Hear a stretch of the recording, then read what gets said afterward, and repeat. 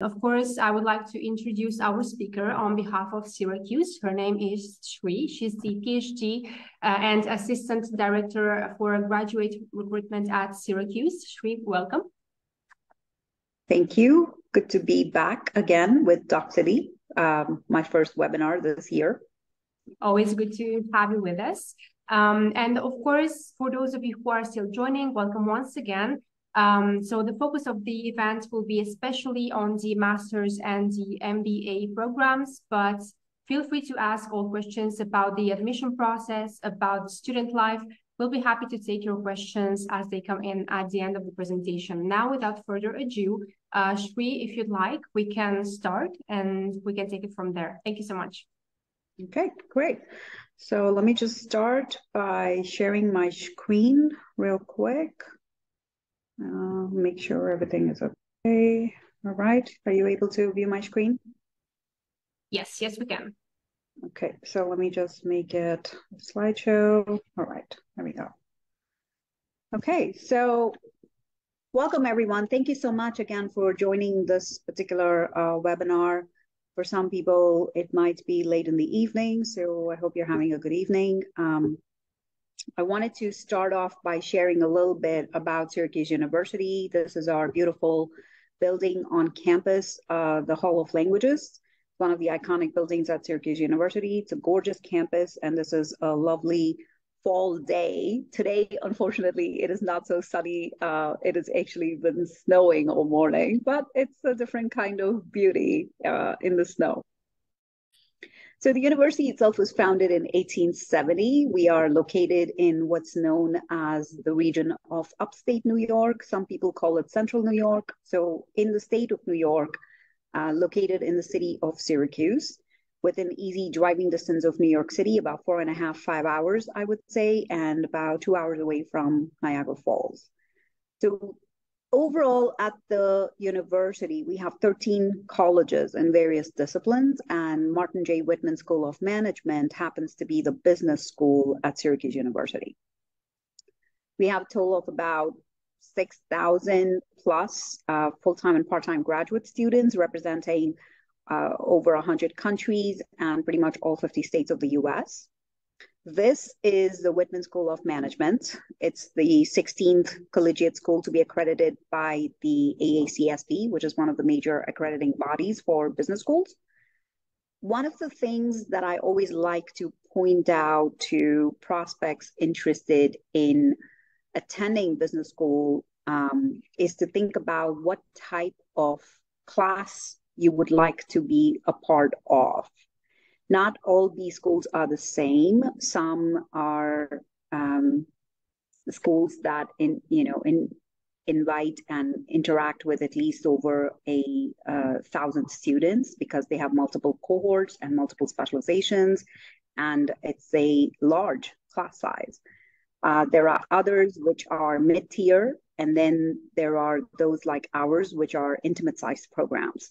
So for us, the unique selling proposition at Whitman is that we have small class sizes, which are combined with the resources of a large university. So you get the best of both worlds. And we like to have a very diverse international, multinational crowd in our classes among our faculty. And also the resources provided by the university are along the same lines. So a little bit about the building itself. It's, as you can see, pretty modern looking, 22 classrooms. There are enough team rooms for graduate students to have their team meetings, because a lot of work that you will be doing in your program will be collaborative and team-based work, project work. So grades are assigned not just based on individual effort, but also on a team effort. There are opportunities for you to use the meeting rooms also for practicing mock interviews or for actual interviews that students use the rooms for when they are getting their internship opportunities or discussions. You can use them. The building is smart enabled, so you can utilize your the Wi-Fi for your Skype meetings or your Microsoft Teams meetings, whichever platform you use. And it's an overall student-focused environment that promotes lifelong learning. So sometimes students use the meeting rooms just to prepare for other exams like the CFA or the CPA. So there are different opportunities for which you can utilize the space for a lot of different learning opportunities. And so I invite you to look at the website and learn more about what we are all about. I thought I could play this little video that tells you why Whitman, and tell me if you're able to view this and hear the sound. Not Ryan Reynolds, our new family plan with but a beloved member I'm going to of mute my that. So let's skip the ad, and let's start that again. Syracuse, what do you picture? Basketball? Oh yeah. Snow? Sure, we definitely have that. But did you know that the internationally accredited Whitman School of Management is located right at the corner of one of the most bustling streets on Syracuse University's campus? Isn't it beautiful? But what goes on in there? Well, Whitman offers over 20 graduate-level programs, as well as certificates and executive programs, so it's totally up to me. With a massive support network and one-to-one career counseling, and the campus-wide commitment to teamwork, you're not going through it alone. Our different graduate programs offer the flexibility to complete your degree on your time and on your schedule through a number of options. Our full-time and online MBA or master's programs give you hands-on practice, incredible immersive coursework, and our vast global alumni network. At Whitman, connected means much more than who you know. You'll harness the power of cross-disciplinary collaboration. There are a number of dual and joint degree programs you can take advantage of. Did you know that many of our students receive scholarships? Over 90% of full-time master's students receive scholarship funds. I know, I got one. Did you know that US News ranked Whitman's full-time MBA program number 57 in the nation? Wow, that's awesome. I'm so glad to be part of it. Whether you're on campus, enjoying the views and the food, or getting your degree online, you're set up for success. Just ask some of our students. There's so much that I've done thanks to Whitman. Everything from building out a robust professional network at the international level to immersive group projects that have taught me how to start or manage a business with my colleagues. Speaking of colleagues, I made a lot of amazing... Wow, you sure do like it here, but we gotta keep this video going. We'll be right back. Our graduates are working at places like Amazon Web Services, Ernst & Young, Merck, Grant Thornton, HP, Hood, KPMG, Protiviti Consulting, PwC, Yum Brands, just to name a few. You'll also be joining a network of over 30,000 Whitman alumni. Let's just say our alumni network is supportive and growing. That's the power of Orange. With Whitman's experiential learning opportunities, you can get ahead of the competition and grab an internship. As a global business school, Whitman has a range of courses and projects that address important business issues around the globe. How about fund a business idea you've had since you were a kid? How does it feel to win the business competition? Pretty good. We pride ourselves on pursuing success together. So whatever your dream is, you can do it at Whitman. I almost forgot about you. Internship program where I applied things that I learned in the classroom to real-world problems. You also get to experience all that Syracuse, New York has to offer. Eating and nightlife at Armory Square. You can visit the Gilded Club, which was actually founded by Whitman alumni. And there's also opportunities to engage in the communities around Syracuse and around the globe with the Whitman Challenge and Residency program. Could you give us just one line to sum up your Whitman experience so we can wrap up this video? Amazing. Love it. So whatever it is you want to do, whether it's to become a bold leader, an innovator, advance your career, or anything in between, you belong here. Be Whitman, be Orange. Hey, so I think that gives you a little bit about why you should be at Whitman. And I think I just closed the wrong screen. No, hang on just a moment. Okay. All right. So moving on to the specializations that we offer at the Whitman School of Management, these are our traditional specializations, all the ones that are indicated with an asterisk here, both for the MS specialization as well as the MBA specialization. They are STEM designated programs, and we can talk about this in the Q&A section if anybody has questions about it. So very briefly about the full-time MBA program, it's a traditional 2-year degree program that requires 54 credits to complete, of which you have 36 core credits and 18 specialization credits. And here in the right column, you have all the specializations that you can take in order to complete those 18 credits. 9 credits from up to other graduate programs are allowed as long as these are on campus. So I can give you an example. For instance, if someone comes with an engineering background and would like to take some courses from engineering, you are allowed to take up to 9 credits as long as they are approved by your academic advisor. And they are also approved by the engineering department to be open to people outside of their program, right? Then there are some other opportunities, and I've mentioned a couple over here for a Singapore internship and the residencies. Again, I don't want to spend too much time on the MBA here because I understand today's demographic is possibly more focused on the MS programs. So these are our MS program specializations, except for business analytics, which requires 36 credits to complete. All other programs require 30 credits. There is flexibility in completion, and what I mean is that the duration of the program is decided upon by the student. So you have the opportunity to complete the program for any of the MS programs outside of business analytics. Typically, time completion is either 9 months, which is 1 year, not counting the summer months, or you can complete 16 months with an internship. So it would be a year and a half. Or you could go up to 21 months, which is take 2 years and not do the summer internship. So the choice is yours, whether you want to do an internship for credit or not.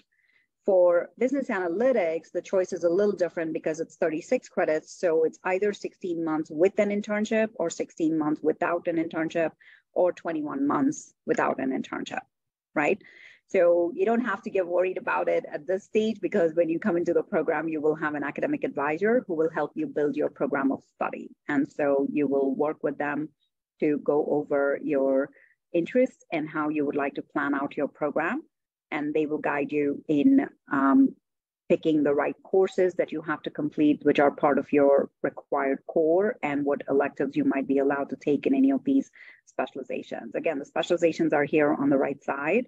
The one thing I do want to highlight is this year for fall 23, we are test optional for the GMAT or GRE. This means that the test is recommended, but it is not required.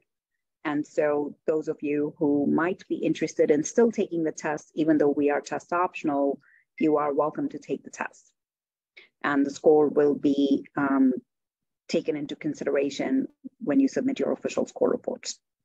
So let's talk a little bit about preparing the application, because I just wanted to touch upon a few things about the program and then touch upon some best practices with the application and then just open it up for questions. Because I want to hear from you and answer whatever might be useful for your purposes as you navigate this trajectory. It's an online application. There is one application essay, irrespective of the program that you are applying for. It's about 750 words. The video component, this is only required for MS applicants. And the main purpose for this is that there are 3 questions that you can answer via video. You can record yourself. Nobody will be interviewing you from the other side. You just turn on the video. You have 5 minutes to record your responses. And this is just another way for you to demonstrate your interest in the program as opposed to writing multiple essays, right? So utilize it well and demonstrate not just your interest in the program, but also your verbal competency, your language fluency if you are not a native speaker of English. Oops, I'm getting ahead of myself over here.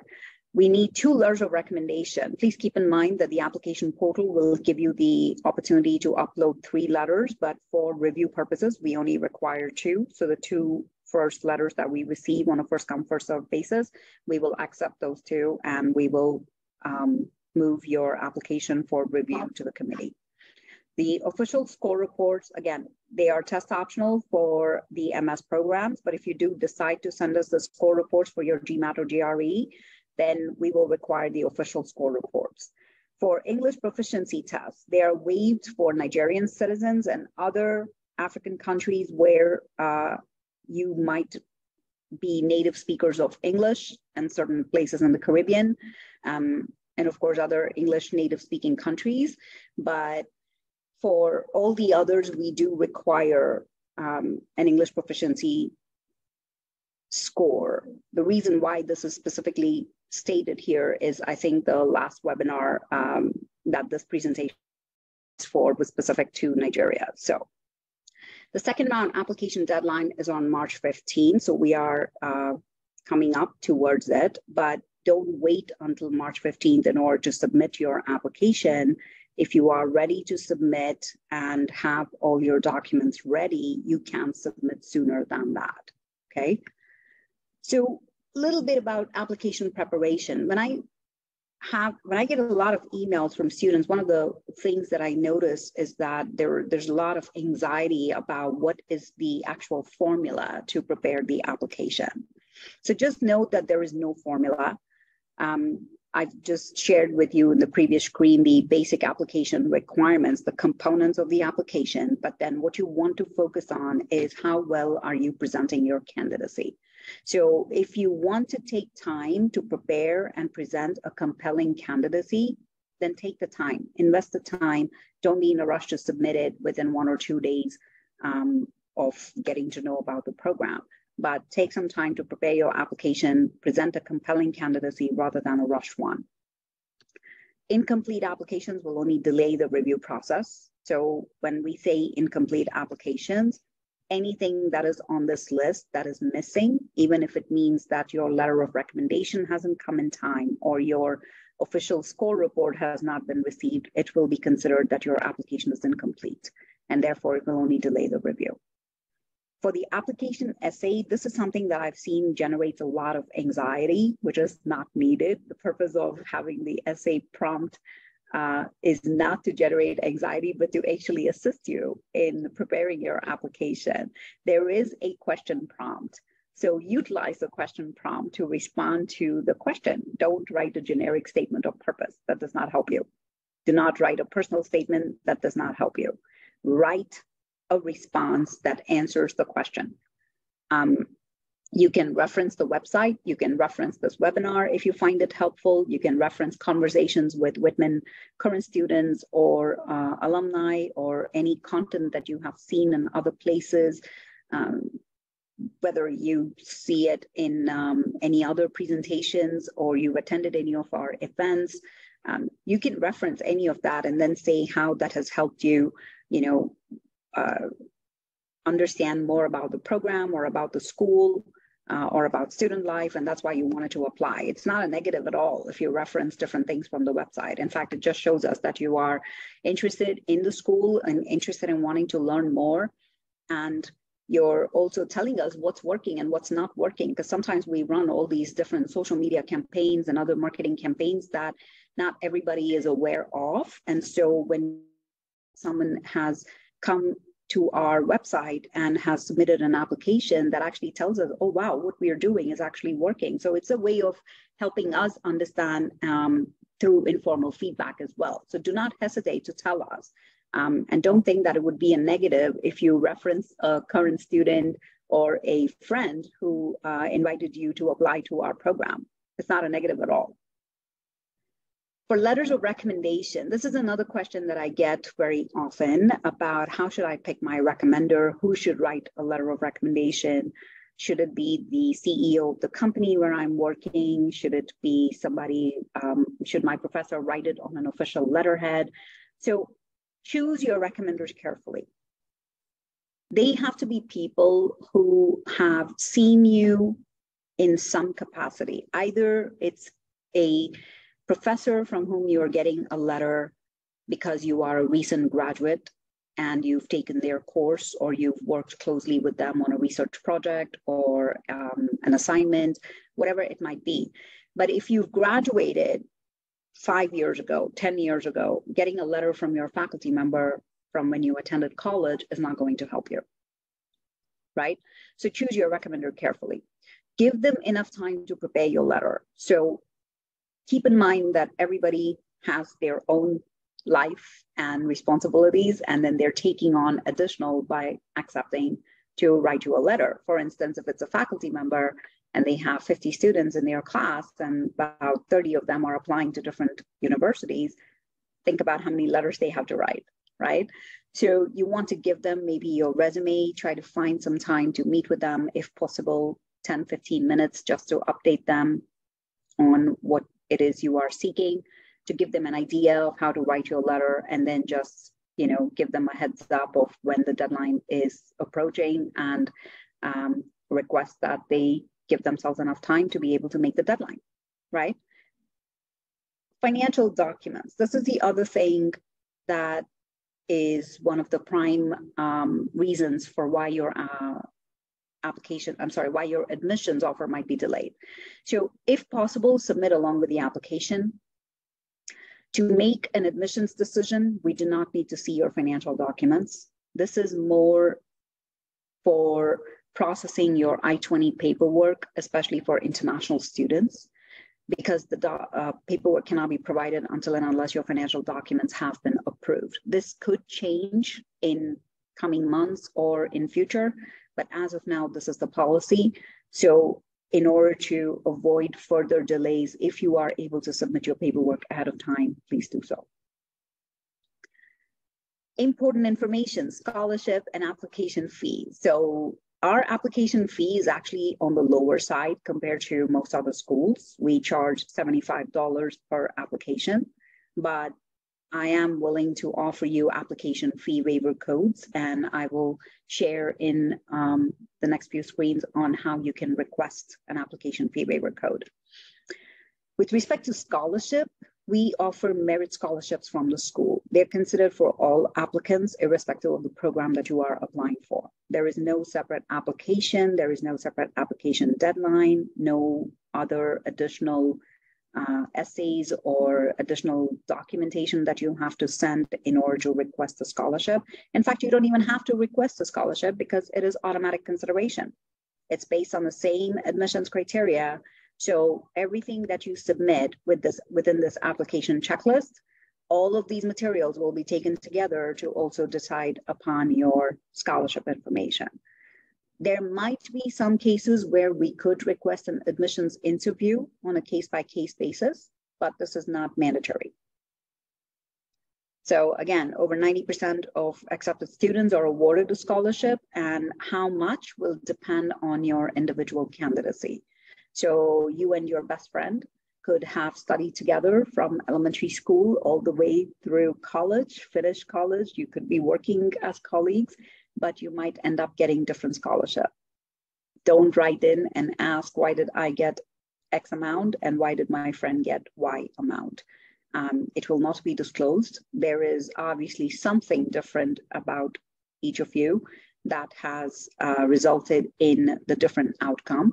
So you want to know that you should present the best candidacy for you, as opposed to trying to compare yourself with the crowd or with, with your close friends who might be applying alongside you. Okay. So how to request a fee waiver code? This is how you want to request it.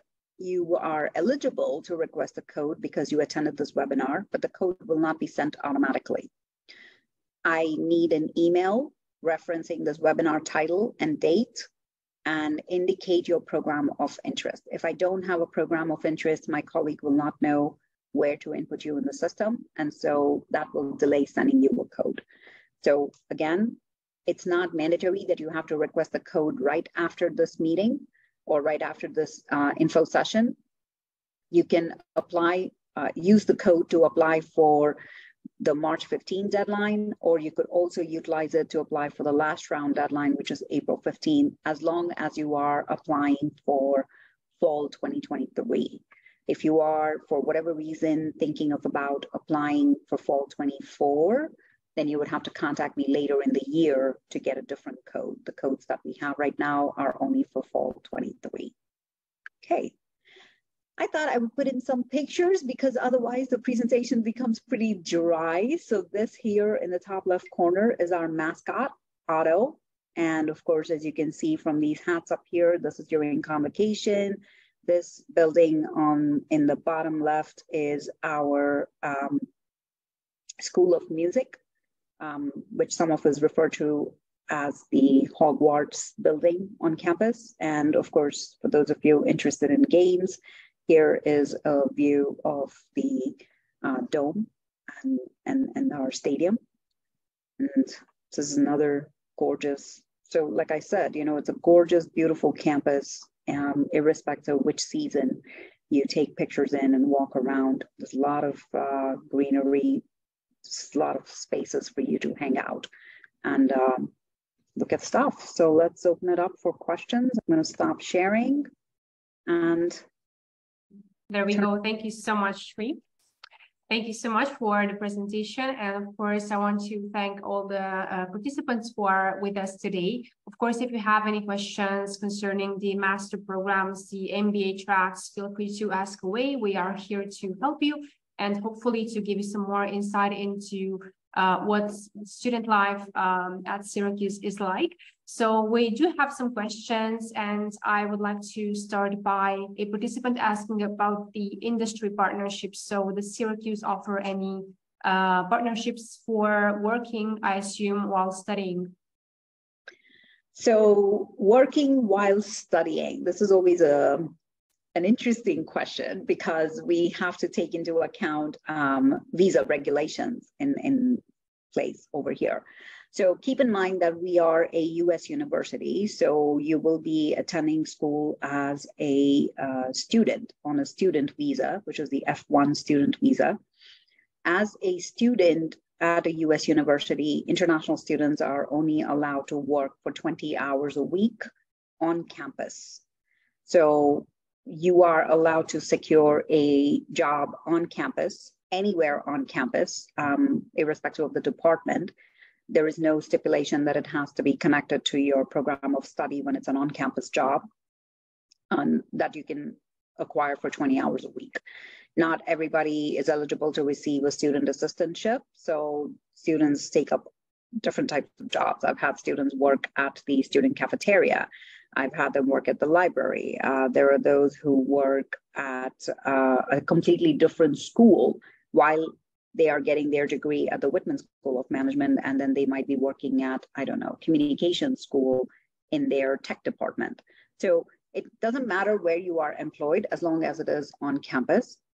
With respect to getting opportunities to work outside of campus, that would be by pursuing an internship in the summer. So again, student visa regulations require that you attend school for at least 1 year before you become eligible to take up a job off campus.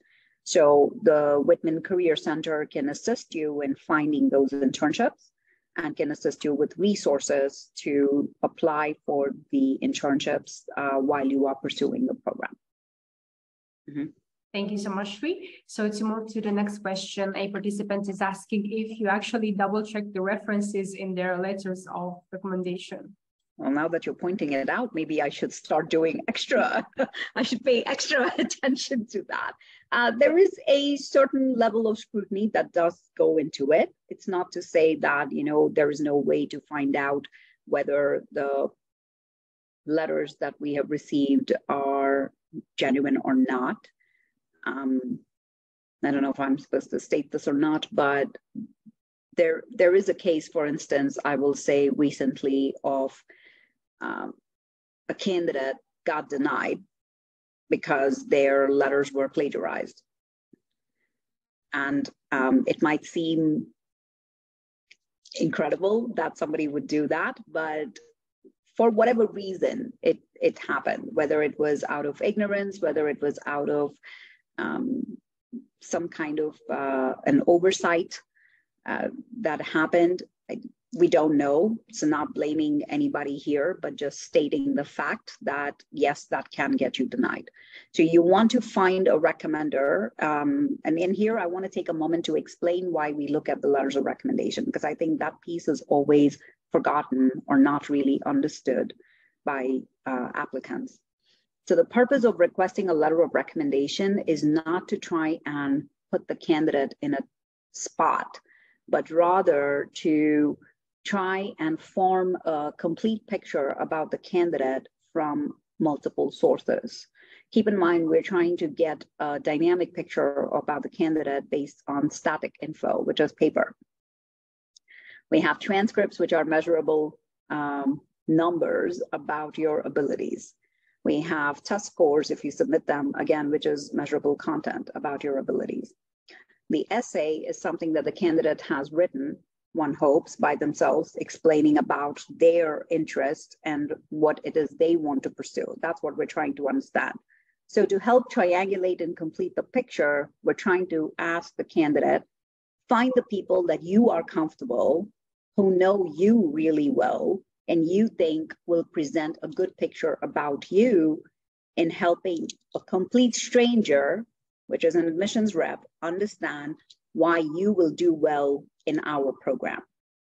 When you utilize it that way, now suddenly you want to find not the quickest person who writes you a letter, but the person who's going to present your candidacy in the best light possible. And I think that piece is usually not explained to candidates.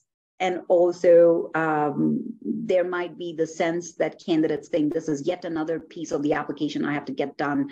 And so there is anxiety around it. But I want to sort of dispel that anxiety and say it's utilized in a way to present a picture about you, because something that is not there in the measurable content, like let's say you graduated 7 years ago from your undergraduate institution and you didn't have a great GPA. But then in the 7 years you've been working and your supervisor has a glowing letter of recommendation about your abilities. That actually helps your case.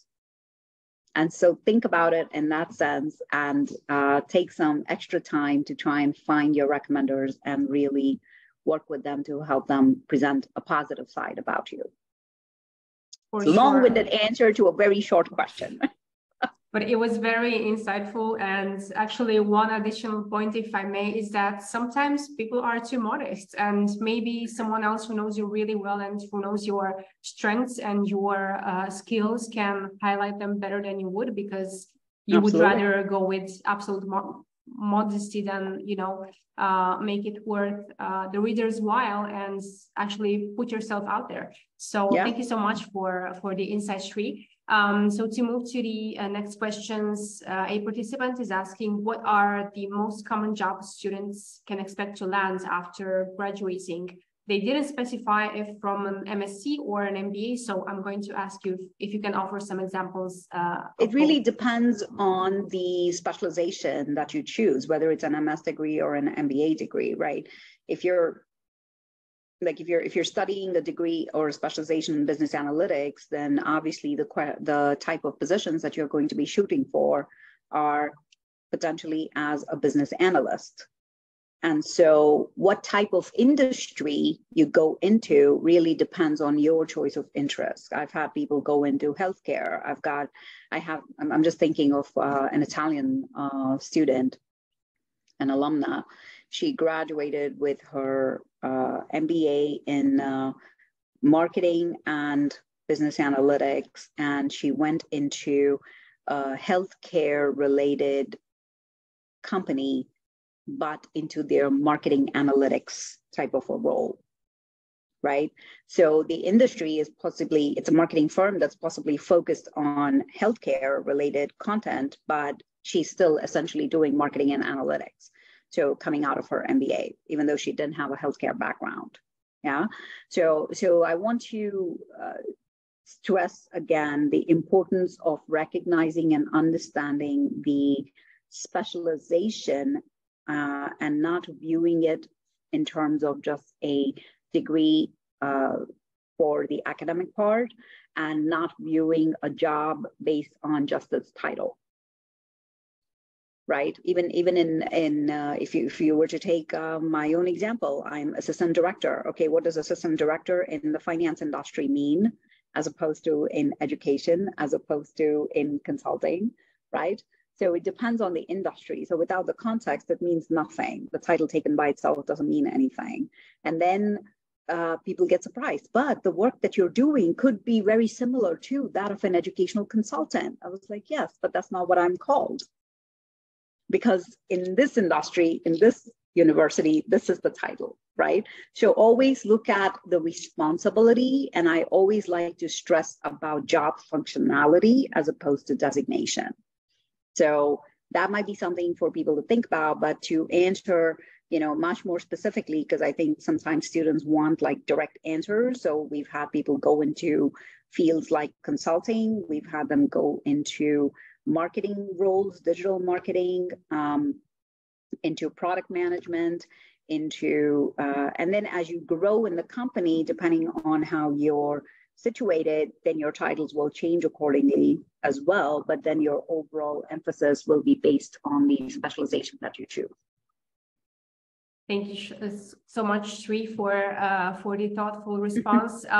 So of course, industry is something that's very relative. I'm going to agree on this, and I myself am not in the line of job that one would expect for an international relations student, but you never know where life takes you. So I agree on that. So to move to the next question, a participant is asking if you offer any scholarships to help with funding.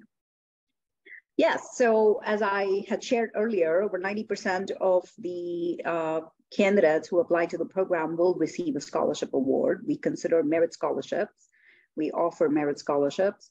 We don't have any specific funding for female students or for students from a particular region. We consider merit scholarship across the board for all candidates, irrespective of whether you're domestic candidates or international candidates. And as of now, that's what we are able to offer. So the possibility of receiving full scholarship is very, very rare and is definitely not possible for MS programs because they are shorter duration programs. And so your compelling candidacy will get you the max that you can get, but it will still be a partial scholarship. So I would encourage people to explore other possibilities to stack on with our scholarship, and also keep in mind that our scholarship can only be utilized for tuition and fees. It cannot be used for living expenses. It'll be used to cover your credit for your courses. Thank you, Shri. So I see a participant has their hand raised. So unfortunately, we cannot open your mics, but if you do have any questions you would like to ask, please write in the Q&A box or in the chat, and we'll be happy to take your questions. And to move to the questions that we already have, a participant from Italy is asking, how much does a master's degree amount to? Okay, so conversion into euros is tag your it, Lavinia, your job. Okay. But typically for Syracuse University, because we are a private university, we charge tuition per credit. And I think this might be a good time to actually show the space on the new website where one can find this information. So I'm just going to use marketing as an example for the program. And I'm going to share my screen again so that whoever wants to, see this, they can. So this is our new website. So you click on this and you can go to undergraduate or graduate. So I'm on the graduate page and I've chosen MS in marketing. So as you scroll down, one of the things that you have is right here, costs and financial aid. So you don't even have to go down all the way to all of this, but you can.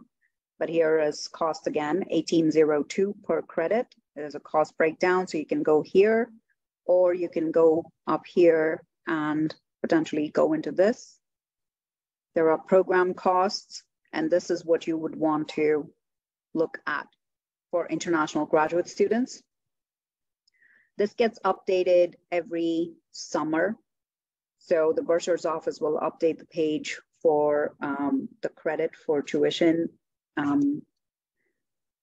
Tuition per credit. And so as you scroll down, this is for undergraduate. Then you scroll down further, you will see graduate tuition right there.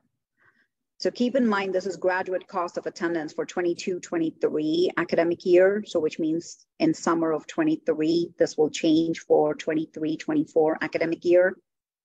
The one thing I will highlight here is this little asterisk right after tuition. Pay attention to that because this amount is based on 18 credit hours for the academic year. So if you're doing a 30 credit program, for example, MS in marketing, which is the page we are, currently exploring, MS in marketing is a 30 credit program. So if you are doing 18 credits in the first year and then 12 credits in the third semester, like as a 16-month program, you can break it down that way. If you do 21-month program, then you want to calculate 9 credits per semester. So this gives you an idea, okay, for 18 credits per year. If it's a business analytics program, then you want to remember the total is 36 credits. So you want to calculate accordingly, all right? So I just wanted to point that out. And then these are some breakdowns for food and housing and personal expenses. Health insurance, of course, is mandatory, but the amount over here, the indirect expenses might vary. But for the purposes of the I-20, this is the amount you would have to demonstrate. So the amount total cost of attendance is listed over here, and minus your scholarship for tuition, that's what you would deduct, and you can calculate the rest of your amount right here. So roughly about 56 if it's a 30 credit program, I want to say, and if it's 36 credits, then tag on another 6,000 maybe, so about 62. So that's what you would end up with approximately. Thank you so much, Shri. So I hope that was insightful for all participants. And I was wondering if we can maybe share a link to all programs, Shri, just so that participants can hopefully browse more after we are done with this event. But of course, I would like to also let everyone know that they will get an email after this event with the recording, and of course also with all the brochures. And if you are interested in any master's or MBA track at Syracuse, you are more than welcome to get in touch with Shri here. So one participant is asking if we can maybe also dive into the expenses. So what kind of expenses can students expect to run into while studying at Syracuse, aside from the tuition fee? Oh, what type of expenses? When you go to a new country, shopping always becomes an expense, doesn't it? You want to, and not even just when you're in a new country. I have to say, I don't know if I should say this on camera, but well, fine, I'll say it. I'm an offender as well. Last night, as I was preparing this presentation and going over stuff, I found myself browsing, and I was looking at an online shopping site, and just to release the stress a little bit, and browsing for stuff. So it gets very easy for you to sort of get lost in when you're a new student coming into a new country. It's very easy to sort of get lost in exploring online shopping and doing different things. And especially if you are on campus, there is the bookstore, which is very, very distracting, I should say, in a good way, but also very expensive on your wallet. So be mindful of that, because if you are a sports fan, if you are a school fan, then you want to buy everything that represents a school. Right, so that could be one thing, which is these are all miscellaneous personal expenses that I'm highlighting first, because this, I think, is the thing that we don't necessarily have so much control over. Give into our impulses, right? And marketers know this, so they put stuff in your face where you can see it, and then you get attracted, and then so that's something you want to be mindful of. Of course, one of the things you want to keep in mind, like I showed you pictures of the weather. So when you do come here, this is a necessary expense, right? So not frivolous, but necessary expenses would be to prepare for the weather. So it does get pretty cold in Syracuse. Right now, I might be sitting looking very comfortable, but it's actually snowing outside. So if I'm going outside, it's below 0 degrees centigrade. Currently, it's in the negative. So you want to be appropriately dressed so you don't get frostbite. The temperature is controlled in the buildings. So of course you are safe in the buildings where there is heat, but when you're walking outside, so you want to be mindful of being dressed in layers. You have a good jacket, you have good shoes, you have, protective gear for your gloves, hat, scarf, all of those things. These are necessary expenses. Outside of these, you might have an opportunity, for instance, to visit, let's say, New York City or the West Coast, where as part of the school's efforts in collaborating with our alumni and certain companies, and this ties into the earlier question about industry partnerships, where we bring our students to these locations to meet with recruiters or to meet with alumni and understand what the experience is all about, and introduce you to the HR folks at these companies as well.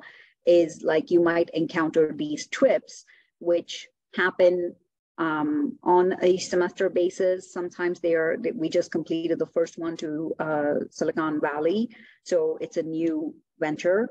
So there might be some new opportunities like that for which you would have to cough up some, money from your personal side.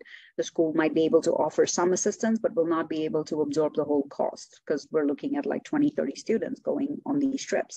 So you want to prepare for something like that, which is an opportunity to enhance your own profile and for your own professional development. So those are some things. The one thing I did not mention is something called the WIRE initiative, which is the Whitman Industry Readiness Experience. And this is like a scholarship, but it's not a scholarship that is tagged on to your admission. This is something after you become a Whitman student, and let's say you want to earn a certification, and there is an expense attached to earning that certification, that you can apply for the WIRE scholarship to request funding. For example, if you are a supply chain student and you want to earn the APICS certification, there is a cost attached to it, but you know that having will enhance your profile when you go into the job market.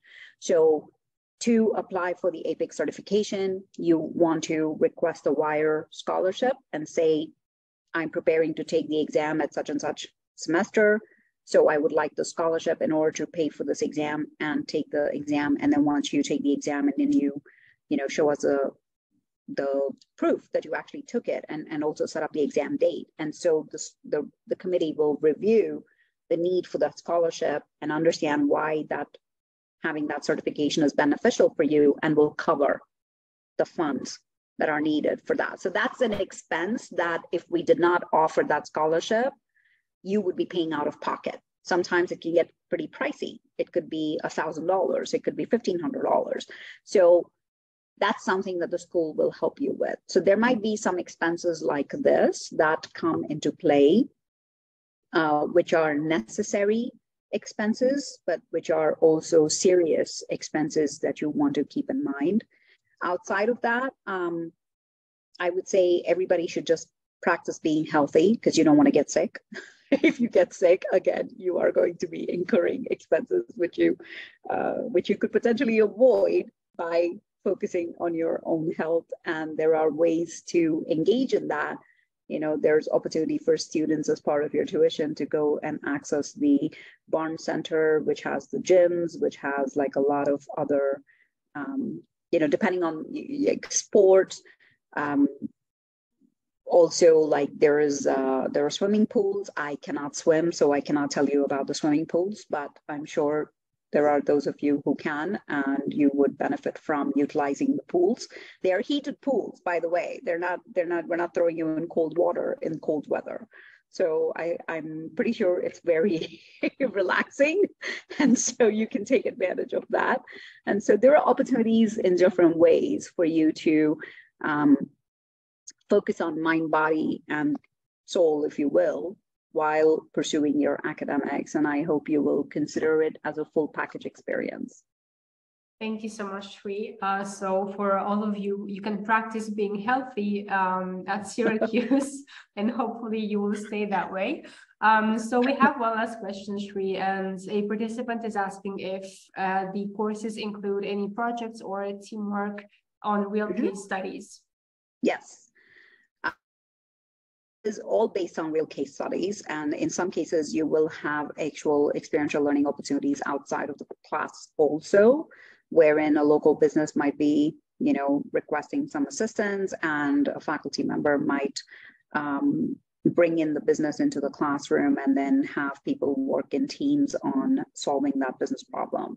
So it's always the idea being that rather than waiting for you to finish up your education and then go into the real world to experience a real world business challenge, the curriculum is designed to give you that opportunity while you are in the program so that you can engage in solving, or at least attempting to solve, a real world business problem while you are learning the concepts that are related to it.